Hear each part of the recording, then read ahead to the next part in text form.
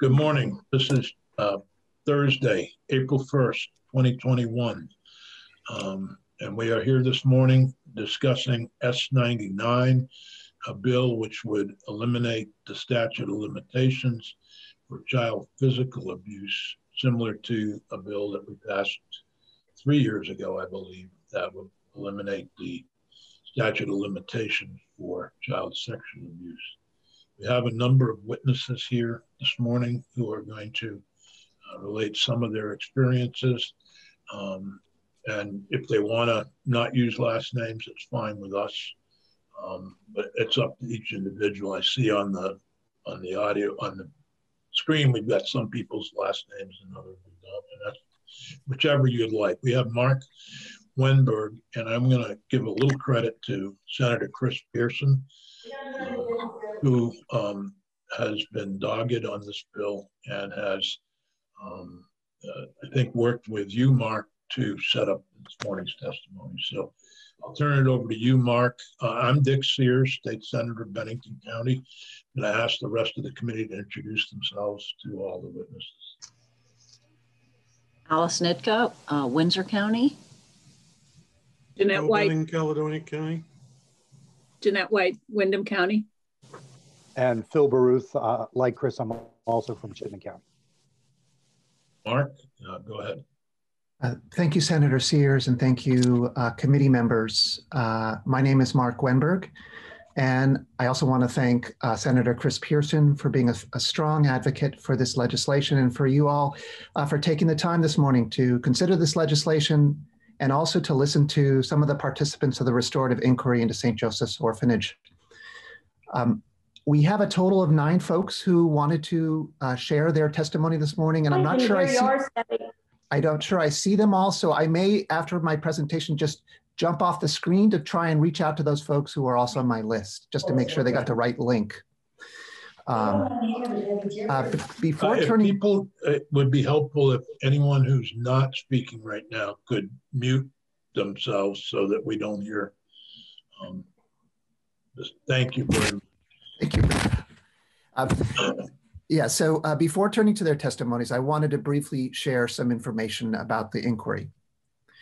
The St. Joseph's Orphanage Inquiry was launched in 2019 as an initiative of the Burlington Community Justice Center. The Justice Center contracted me in May of that year to collaboratively design and facilitate the inquiry.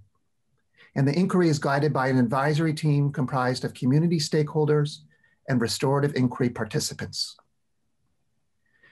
The restorative inquiry's mission is to understand and document the events of the orphanage through the voices, experiences, and stories of those most impacted, the former children, and then facilitate inclusive processes of accountability, amends making, learning, and change. The inquiry is guided by a set of restorative principles and values that inform all of our work, including our primary obligation, which is to facilitate to the best of our abilities the individual and collective goals of the former residents of the orphanage. Changing the statute of limitations on physical and emotional abuse is one of the group's core goals and objectives. I would like to thank Senator Sears and Senator Pearson and others for supporting the funding for this initiative in fiscal year 2022, which should enable the group to accomplish the majority of their projects and goals. I'd also like to thank the Vermont Center for Crime Victim Services and Attorney General's Office for their ongoing commitment to this project and process. Finally, I want to acknowledge what a privilege it is to work with the inquiry participants, who are a constant source of inspiration to me. I'm going to now turn it over to Brenda Hannon, one of the spokespeople for the Voices of St. Joseph's Orphanage, who will present a statement from the group. She will then be followed by individual testimonies of the 9 members present, including herself. And then we can finish with any questions that you have. And like I say, I'm just gonna, if I don't see some folks, I may reach out to them just to make sure that they have the right link. And so That's fine, Mark. We've got approximately an hour. And great. Thank you, Senator Sears, again. And I turn it over to Brenda, and I'm gonna mute myself. Good morning, Brenda. Good morning, Senator Sears. Good morning. We are very grateful to be a part of this legislative process and for you addressing this bill so quickly. The Voices of St. Joseph's Orphanage appreciate you giving your time to listen to us and support our goal to change the civil statute of limitations for physical, mental, and emotional abuse suffered at institutions.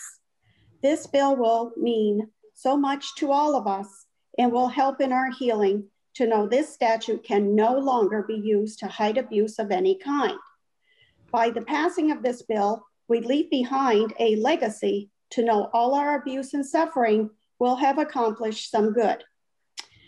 I'm sure we can all agree to the fact it should be far more important to protect children from abuse than it is to protect those who abuse them.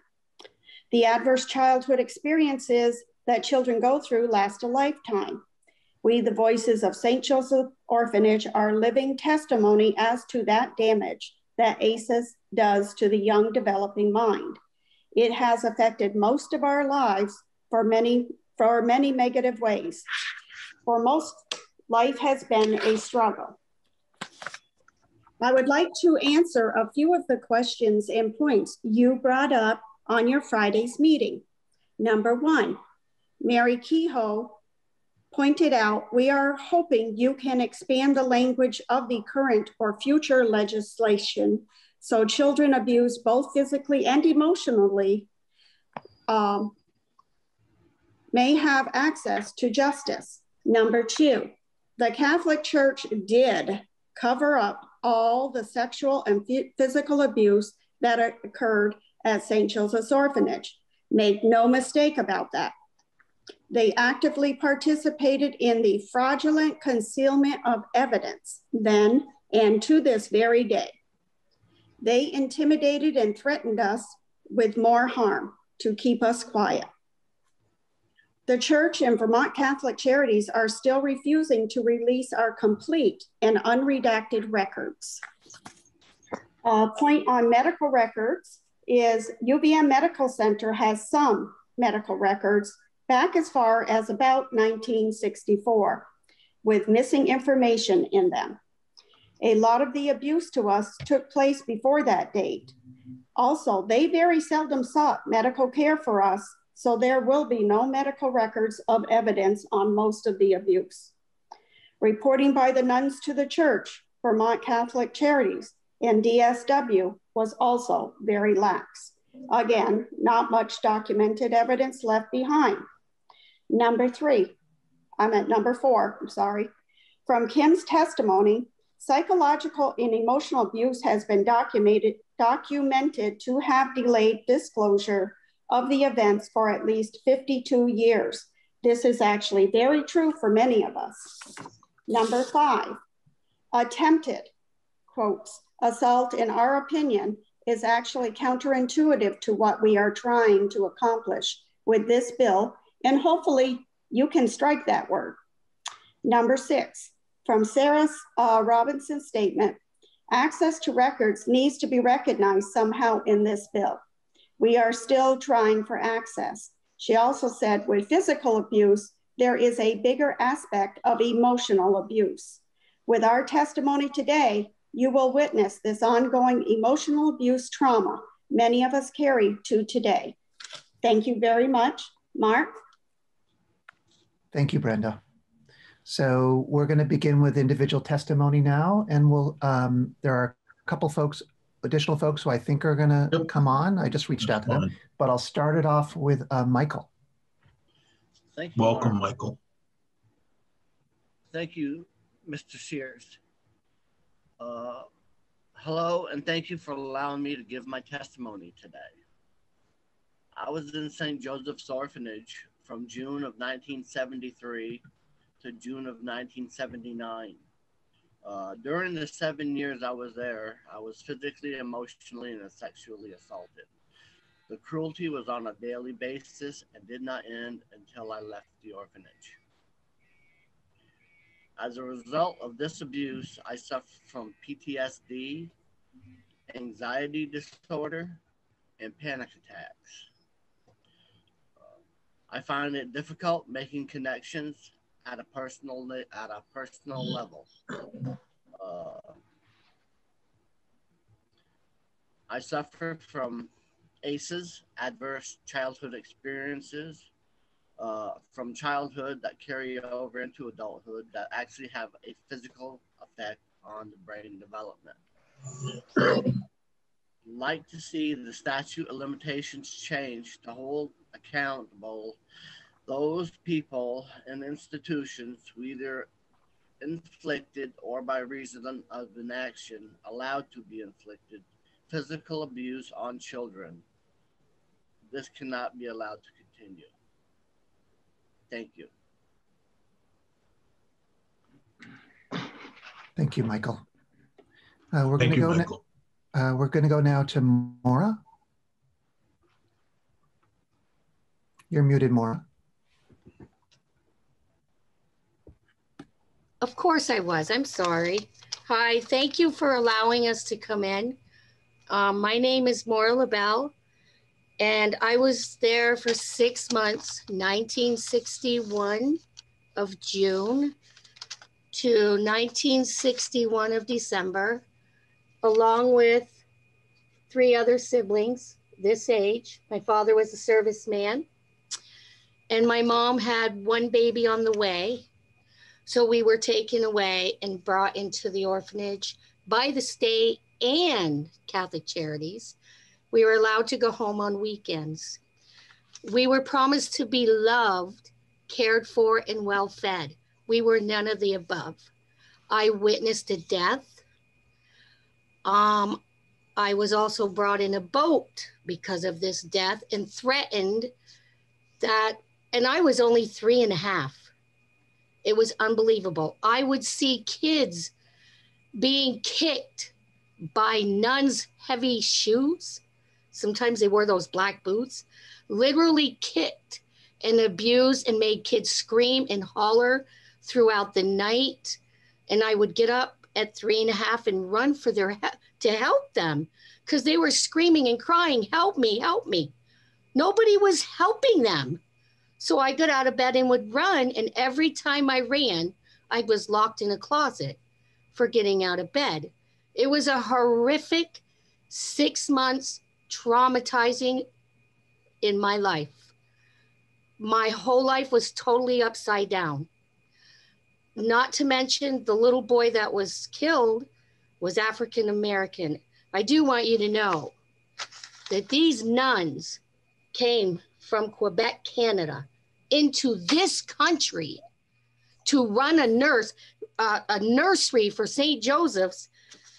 And these people had a horrific background. They were running the duplicitous children, and they were horrifically trained and allowed to come here and destroy children. It was legal there. I don't know how they were allowed here. What was wrong with our system? Nobody came and checked on us. Nobody.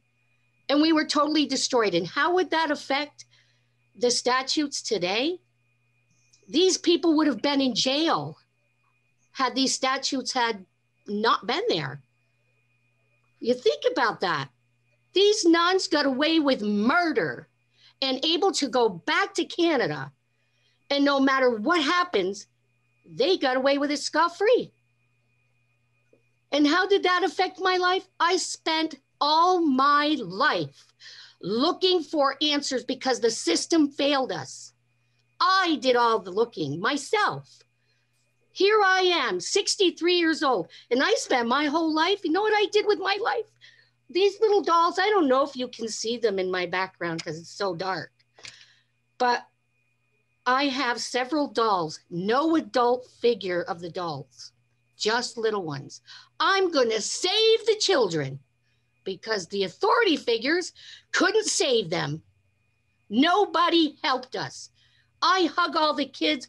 I love all the kids, and I'm going to care for them. Where were you guys? This is horrible.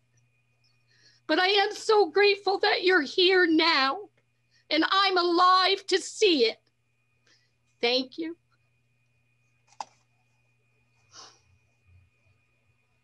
I was muted. Thank you, I'm sorry for the trauma. Good morning. John. Good morning, everyone. Good morning. My name is John Magnego, and I live in Miami, Florida.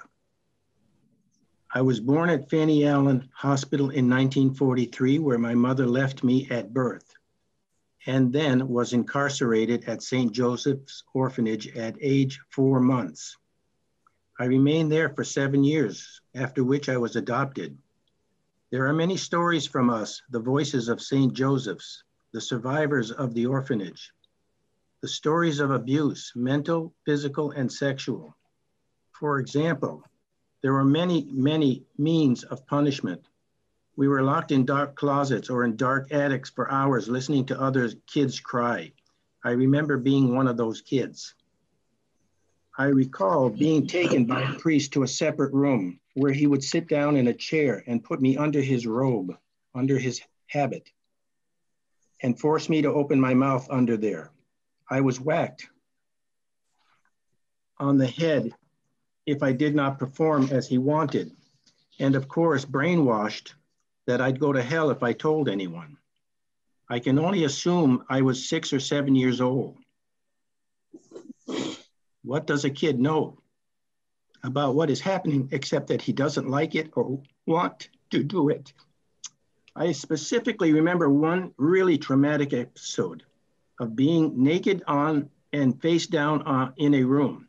An older, heftier boy was straddling me, sitting on my backside and trying to rape me. At the same time, a man, priest, I'm not sure which, was holding my head down on the floor and telling me to be quiet while the bully kid did his thing. And the man, priest egged him on.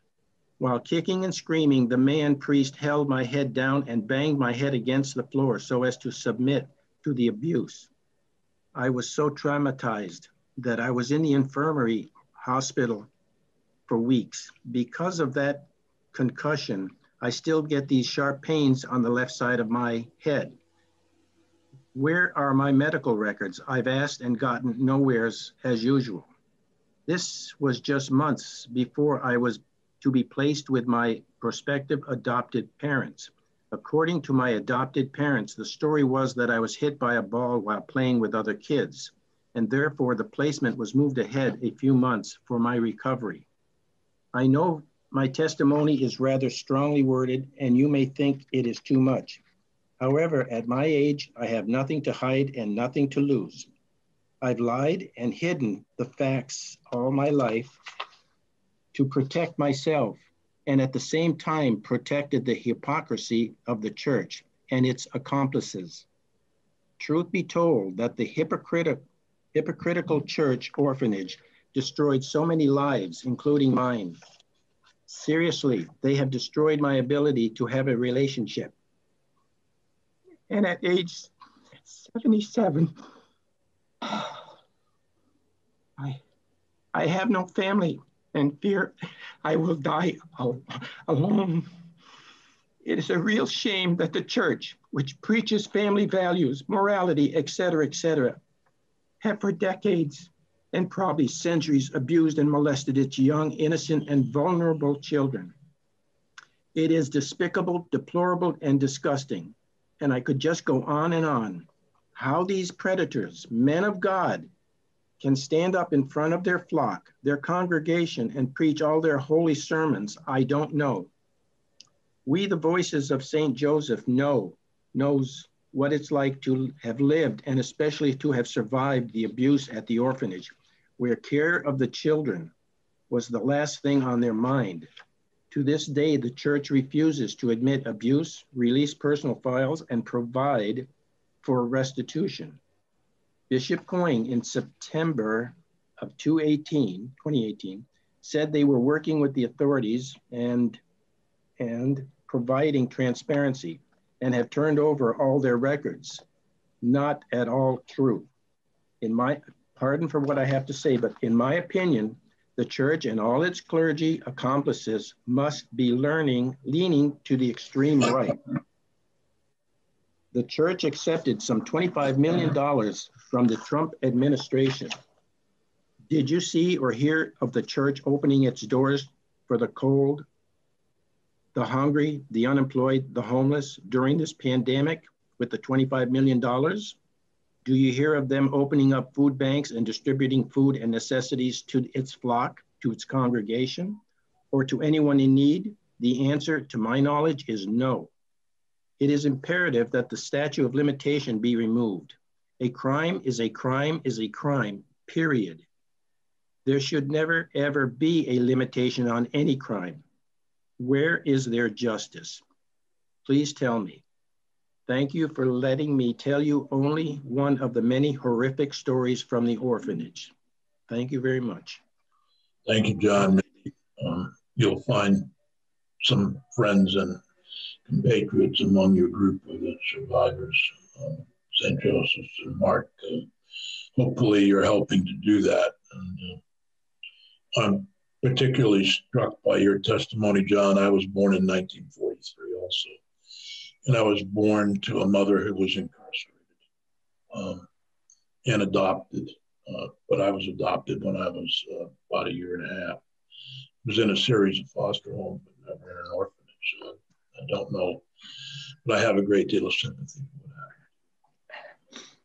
that. Thank you. Thank you. Thank you. Mark? Thank you, Senator Sears. I appreciate you sharing that. Linda. I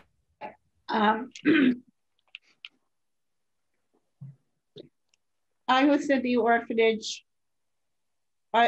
I'm going to be 70 years old in a few weeks. I was in the orphanage in 1956. I was there with 3 other siblings. My younger sister at 18 months old, our cots were side by side. I personally had a horrific physical abuse attack with a very large nun in a white habit in an empty room, and I had an out-of-body experience. And that's where my memory brings me at that age, about four years old. We were locked in closets, my younger sister and I. She screamed. I remember the shoes on the shelves in one closet. It's documented on the social worker's paperwork that I recently saw, that I told a social worker that my younger sister was locked in a pantry and was screaming, but yet nobody did anything about it. Having said that, I want you to know that I listened to the panel last week, and I found it disturbing to hear that emotional abuse was quickly dismissed because it was hard to prove. As Colonel Potter would say, hogwash. That is old school thinking. You need to listen to the science and their new findings. I have. Have you listened to it? The new findings of the medical scientists? Vermont has done a very good job when it comes to following the CDC recommendations regarding the pandemic. Neuroscientists know more. If you don't research into this, you are not doing your job correctly. All abuse becomes emotional, no matter what kind of abuse it is. It can stop your life. It can slow it down enough that it affects your progress substantially. Do you know how many employers get away with emotional abuse? How many coworkers get away with emotional abuse? How families fall apart? Life is evil today, and evil is found everywhere, even in the circle of politicians right to the top. What does it hurt to include removing statutes of limitations on emotional abuse? It hurts nobody. It can only help someone. Emotional abuse runs wild in institutions and large circles of all kinds rapidly. Don't dismiss providing a victim a way to fight back. Silencing them only digs their pit deeper. Be caring and help. And I want to say one other thing is that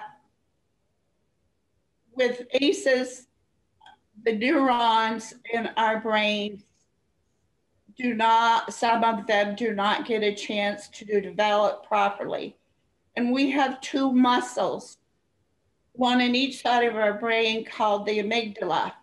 And at birth, those muscles start working, they start recording information. So an infant starts recording their adverse experiences in life, and those recordings stay there. They do not go away.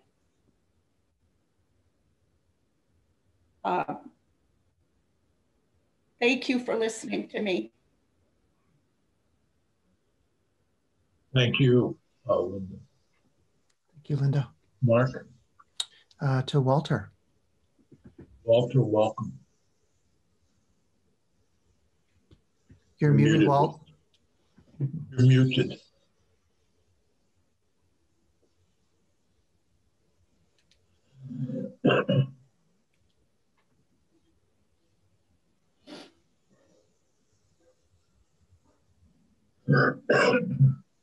Find it, Walt. How's that? Yeah, you got you now. Good job. Okay, thank you. At 75 years old, I'm not very good with computers. I would like to thank you all for coming to listen to us today. I was in St. Joseph's from April 1953 to late 1959, at which time I was transferred to Don Bosco across the way. I have many scars from my time at St. Joe's. My knees from where I had to kneel with a Bible in each hand until my knees bled. I have scars on my back from where we had to go out to the grotto where the Virgin Mary was and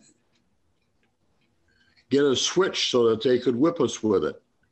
I have scars on the bottom of my penis where a nun burnt me. I was a scared little boy. I was an 8-year-old child put somewhere he should never have been. Back in the 80s and 90s, when this all came out, we were told it could never happen again.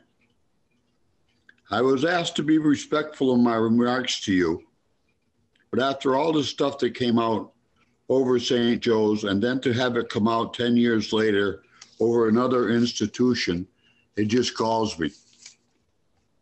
Yes, I am speaking of Kern Hatton. Someone was responsible for those boys. I understand that none of you were there when we were, but how about last year or the year before, the year before that, if you let another one slip through the cracks? I have a younger brother. My younger brother is 71 years old. I have my younger brother, because my stepfather was not Catholic, my younger brother was not put into St. Joseph's, but was put into Kern Hatton. My younger brother refuses to speak about his time at Kern Hatton, which was, I believe, around 7 or 8 years. I don't know if he was abused there or not, because he refuses to speak about it. But when you ask him about it, it's like a light goes out in his eyes. I believe he was abused there, but he won't speak about it, so I can't tell you that he was. But how did this happen?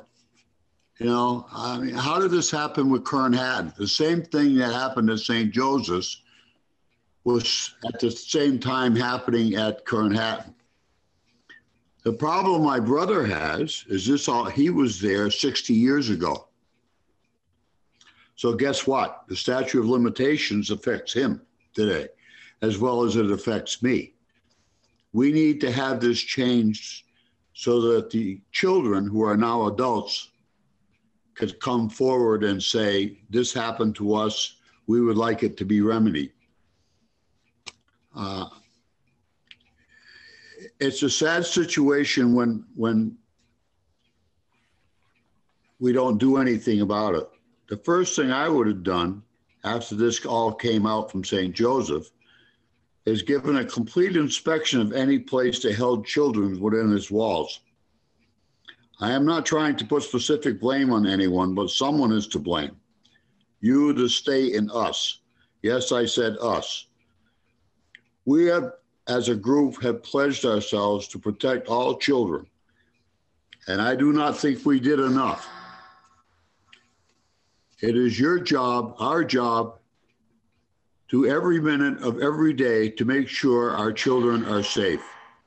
When you all go home tonight and your children are safe, make sure they stay that way and never end up like we did. I grew up married and raised 3 children, raised them in the same way I was raised in St. Joseph's. I am now 75 years old and estranged from 2 of my children. It is sad, but I knew of no other way. It is too late for me and mine, but please remove these restrictions so that no one can ever hide behind them again. Thank you. Thank you, Walter. Mark? Thank you, Walter. Debbie Hazen. Debbie, you're muted, Debbie.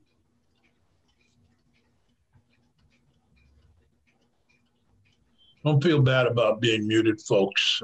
We do it all the time, believe me. Hi, I'm actually Deborah Hazen, and it says Debbie Jeffrey on the screen for some reason. You look like a unicorn. Or why?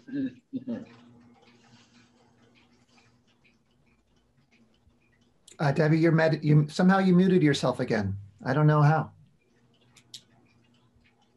Here we go. Better? Okay, sorry. Did you hear me at all? Yeah. No. Oh, now we do. Okay. Oh, my name has changed on the screen now. Good. My name is Deborah Hazen. I was at the orphanage from 1958 to 1964, along with my older brother and an older sister. I remember the day that my dad dropped us off at the orphanage. I was 3, and all I can remember is a nun peeling me off of my dad's legs that I was clinging on to so desperately. And the first day, my first full day there, they brought me into a bedroom where the cots are, and they taught me how to make a bed. And I had to do that over and over and over and over again until it was to the nun's satisfaction. At 3 years old, I could do pretty good hospital corners now. Yeah, that was very traumatic. Just, I couldn't understand why they were taking me away from my dad. Luckily, I had my sister for a few months. Once you're 6 years old, you have to move to the next dorm. Like we were in the second nursery. Walter, we can hear your clocks. There you go. Yeah, my sister kind of protected me for a couple of months, but then they took her to the older kids' dorm, so I was kind of left alone and I was terrified. I remember going to bed at 6 o'clock. We had to sleep on our right side with our hands folded in the prayer position under our cheeks, and we couldn't move.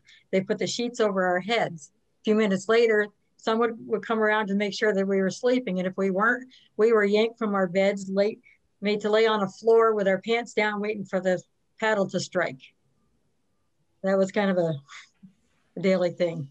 Get up to go to breakfast, and they'd have all our cereal sitting in bowls of milk already, and it was kind of warm, and it was so soggy, it was disgusting. Gagged most of the people.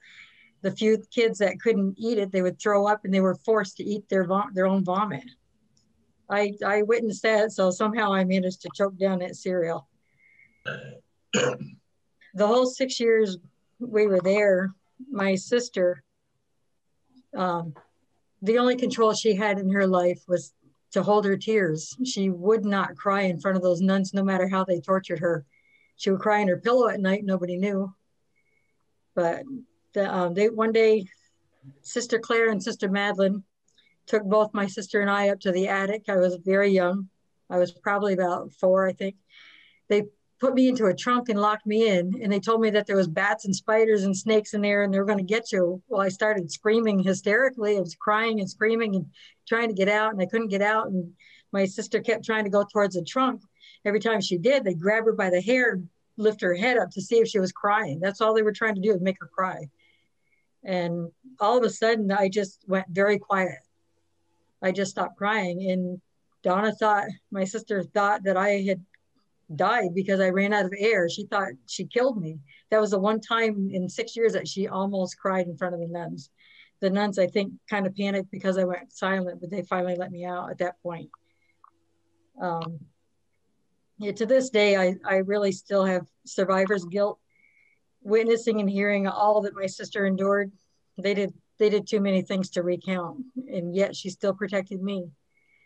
And to this day, she still fights depression on a daily basis, even sometimes to the point of wanting to commit suicide.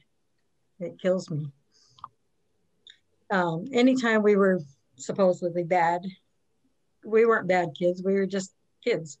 But if we were bad, we weren't allowed to go see our parents on visiting day, and or if we were beaten and had any visible marks or bruises, they held us back from seeing our parents, and they told our parents that we were bad and had to work off demerits so we would see them the next 2 weeks. And we were also told that when we did see our parents, that God sees and hears everything. And if you tell your parents what happens in here, God will strike your parents dead. We thought our parents were in grave danger, so we never said anything. We just kept our mouths shut. So we never talked about it. There was a room on the 2nd floor, actually 2 rooms, set up for visiting priests and monsignors. We called it the Red Room. There was a red settee as you walked in, red velvet settee. And to the left of that was a desk along the wall with a big ornate, looked like a hand-carved wooden chair. But beyond the desk was a door, and that was the bedroom. A lot of nuns, well, I don't know about a lot, but nuns brought kids to them for their sexual pleasure. I was brought to that room along with another child. And I remember at the time, I believe it was a Monsignor in there. And I think he took the other child into the bedroom, and my memory stops there. I don't want to remember what happened in there because I know what went on in there. But when I was married to my first husband, he asked me why I wasn't a virgin. I told him I'd never been with any other man. He didn't believe me. It made me feel bad and dirty. I can only imagine what happened in there.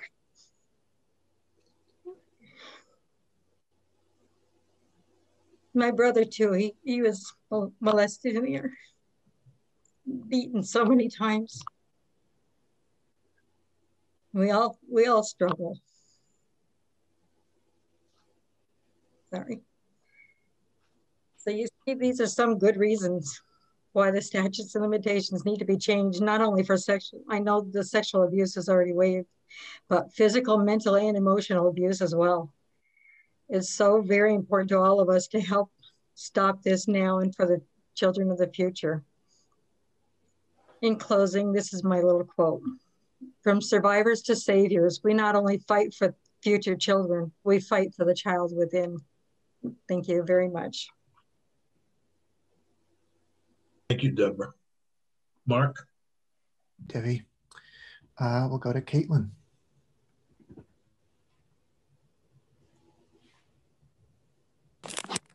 Morning, Caitlin.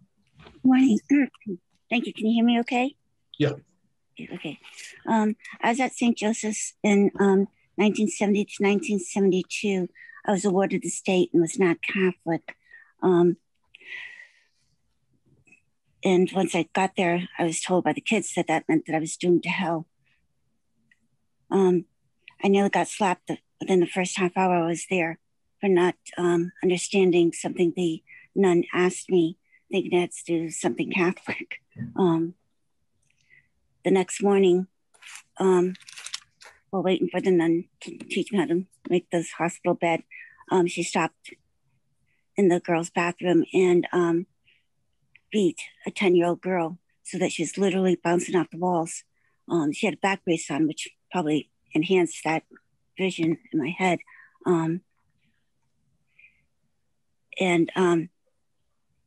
She just kept beating her, and she was not careful. She didn't make sure that she didn't hit her head on the floor or the porcelain sinks or anything.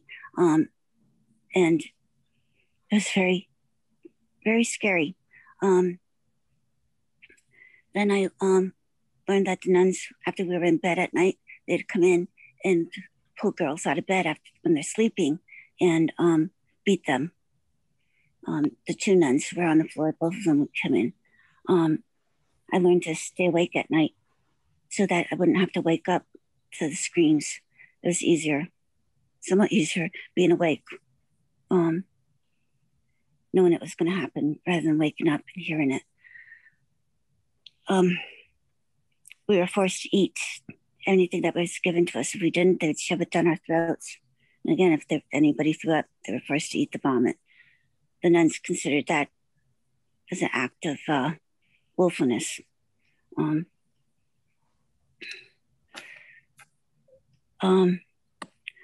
I was sexually abused there a couple of times, once in the bedroom.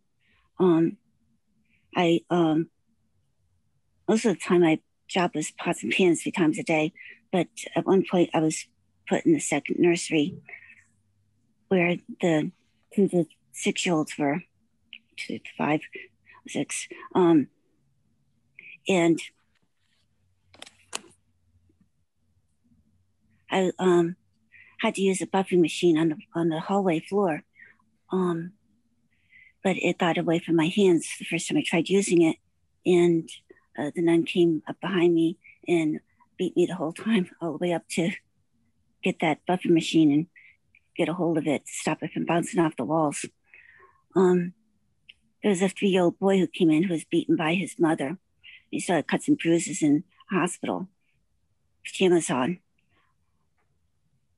One morning, he got up and ran straight into the arms of the nun, and she handed him to me and told me to lock him in the dark menagerie, which was a closet.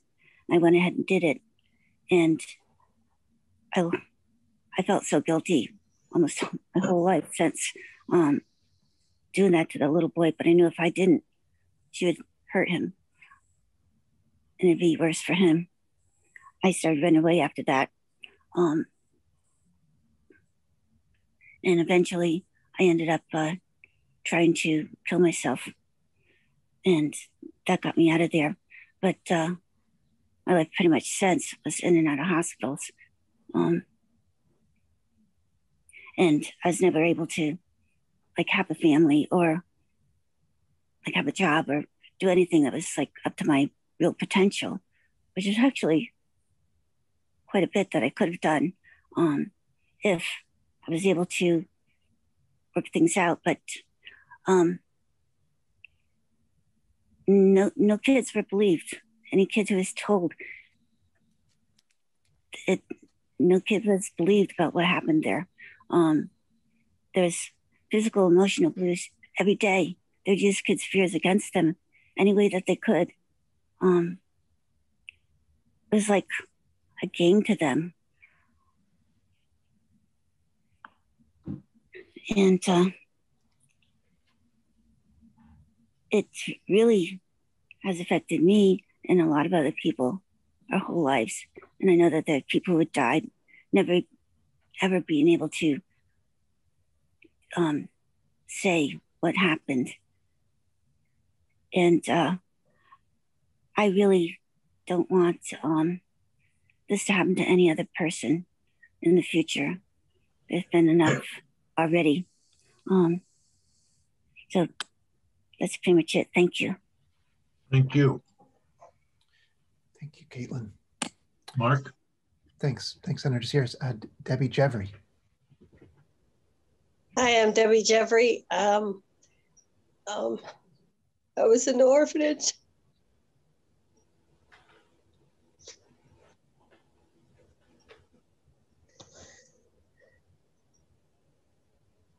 From 1964 to 1974. I was 2 when I went in. I was 12 when I got out. My sister and brother were also placed in the orphanage. We were placed in the orphanage because my father was unable to take care of us, and my mother was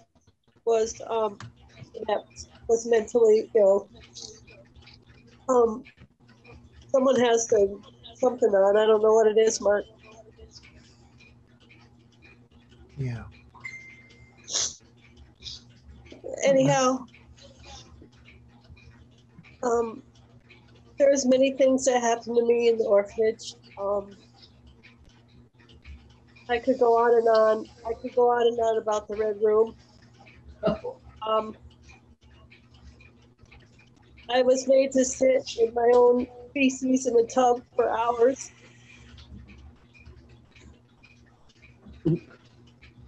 I lived my whole life in fear.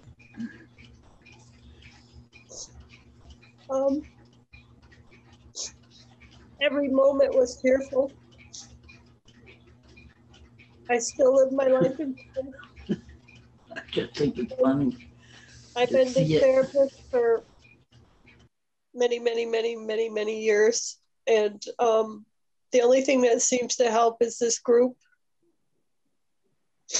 My children have suffered immensely due to my fears.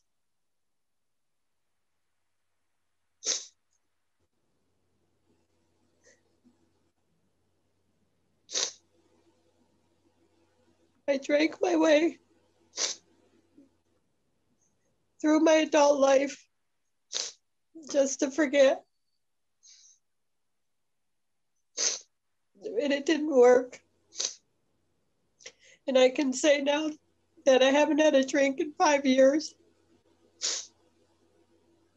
But the fear is still there. And I realize that the legislature does not want to open the can of worms of emotional abuse. But when you have people that can prove beyond a shadow of a doubt what happened, there should be some way to be able to help other people and to be able to be verified, or whatever the word might be. My sister suffered immensely. She can barely come to the group. My brother committed suicide. He was severely sexually abused, in which point he turned that on me. So not only did I get sexually, emotionally, and everything else abused in that orphanage, when we got out of there, I was also continually abused by my brother. I just hope that you guys hear our voices today. And I thank you so much for taking the time. I think Vermont's doing a great service to everyone by taking this up and by having the fortitude to listen to us. I'm very grateful for that. And I hope you hear our stories and do with it as you will. Thank you. Thank you, Debbie. Mark? Thank you, Debbie. And we're going to finish with Brenda.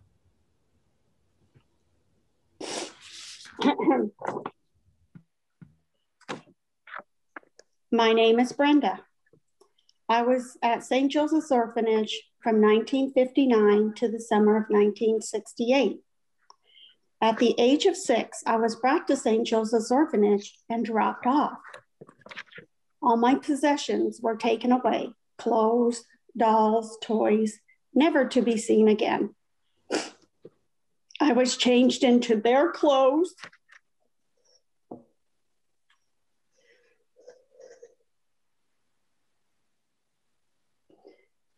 A bowl was placed on my head and all my hair cut off. At that time, I became known as inmate number 22. I learned very early that to survive, you had to become invisible. Because when you were visible, the monsters always got you, always. I learned you only had yourself to depend on. No one would help you. I survived. I carry that learning to today, but I'm trying to be more trusting in others. In my healing process, I am also allowing you to see me, to really see me.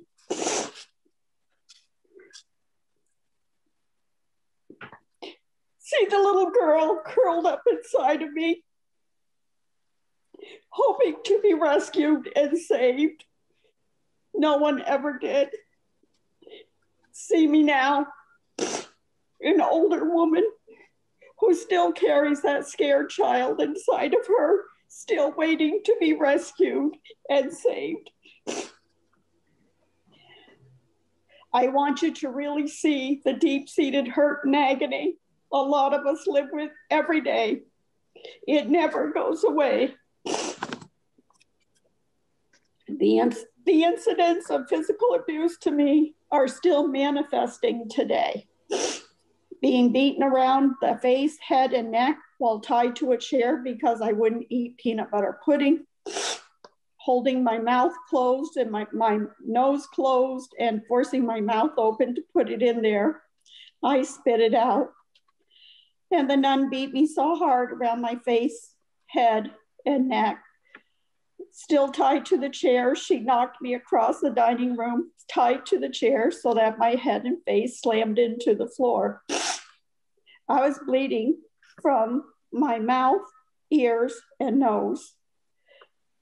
They brought me to the ER at that time, and the doctor was looking at me, asking what happened. I couldn't look at him. I had to look at the floor. The nun was sitting there, and you could not say anything. She told him I was just a clumsy child, and he was looking at me, and he knew that it wasn't something I fell down and did. The record of me in the ER cannot be found. I tried. In my DCF file, there is a hospital bill for medical care at the hospital, but they cannot find the record for that bill. I ended up having to have spinal neck surgery with a fusing and plating in my vertebrae for stability. By being kicked in the stomach and abdominal area many times, I had such scarring and strictures, I was unable to have children. I had to have a complete hysterectomy in my 30s. These are just a few of the ongoing medical issues that I and many of us continue to have. They are still manifesting today from the treatment, physical abuse at the orphanage.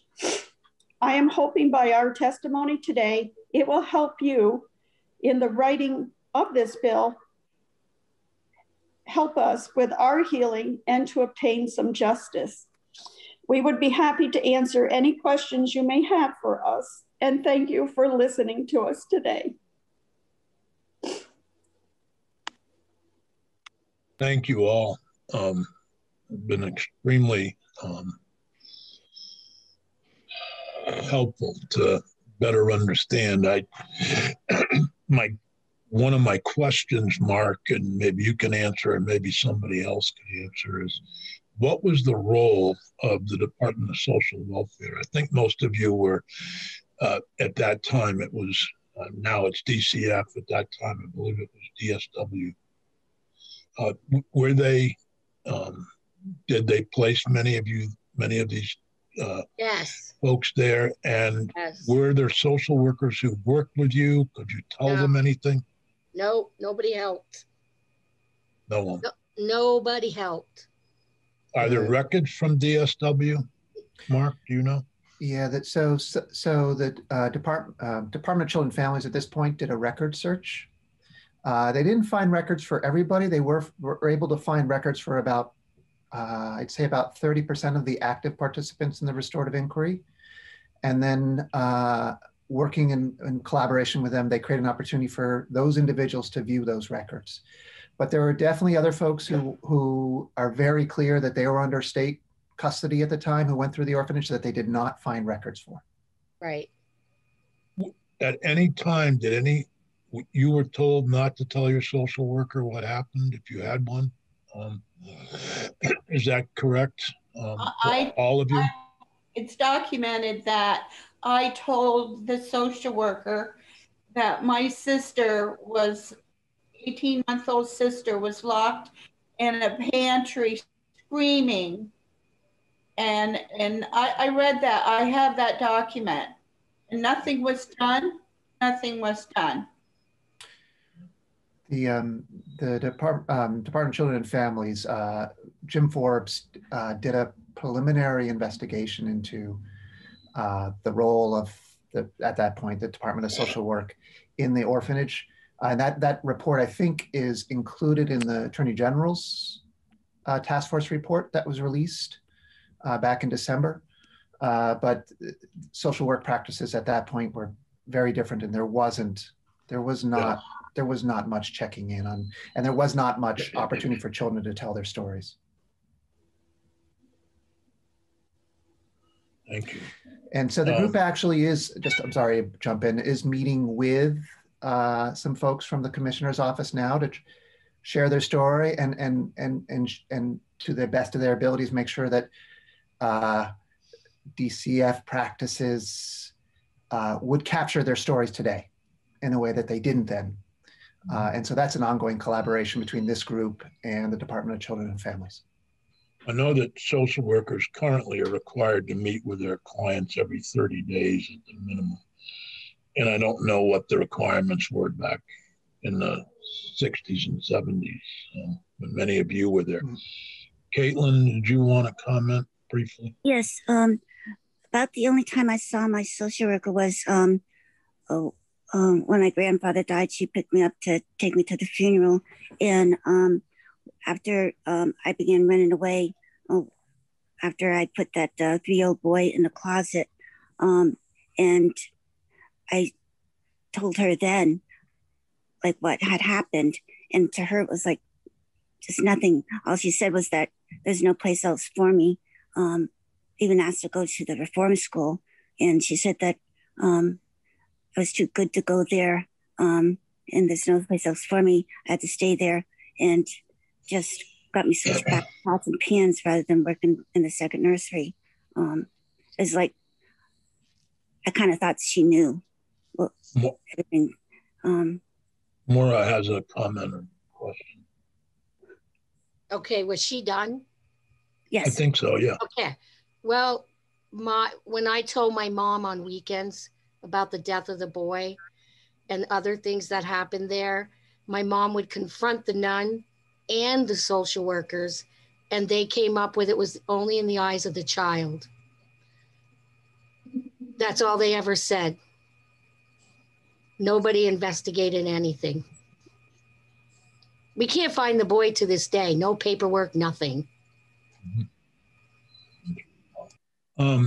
Other questions for anyone in the group or for Mark, from anybody on the committee? I thank you all so much for your courage and talking with us today. I don't know, we're going to continue to look at this tomorrow. We're going to hear from some folks from Kernatton. Some of you mentioned, Walter mentioned his brother had been at Kernatton. We're discovering more and more about that. Obviously, Kernatton is still in business, and so there are more recent cases than with St. Joseph. Like, my heart goes out to all of you, and thank you for your courage in coming and speaking out. And I hope that, at the very least, that is helpful to you and in healing. Mark, thank you so much for all you do. If you have any final words, Mark, for us. Thank you, Senator Sears and the committee members. And again, thank you to the participants of the restorative inquiry who, as Senator Sears was referencing, your courage is just awesome. So thank you. Thank you all.